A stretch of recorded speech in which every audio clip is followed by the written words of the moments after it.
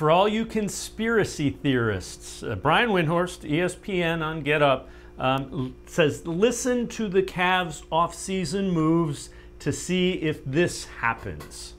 I will just point out, if you want to have a conspiracy theory, watch the Cavs moves over the next couple of weeks. They are going to extend Darius Garland, their all-star point guard. That is going to happen. But they have a couple of other moves that they can do that would potentially eat away their cap space for next year, which is what I would think that they would do as a young team. They should never be a free agent player. But if the Cavs do not retain Colin Sexton, and they do not extend Karis LeVert, which is two things on their menu of options, and they leave open their cap space in 2024 or 2023, it's interesting food for thought. Just keep an eye on that.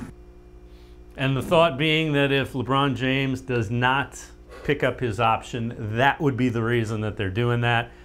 I would be surprised. Your thoughts on that, Sam? I'd be surprised too, but it's hard to tell. Things are not going well or did not go well this last season with the Lakers for LeBron. And actually they went well for him. They didn't go well for the team.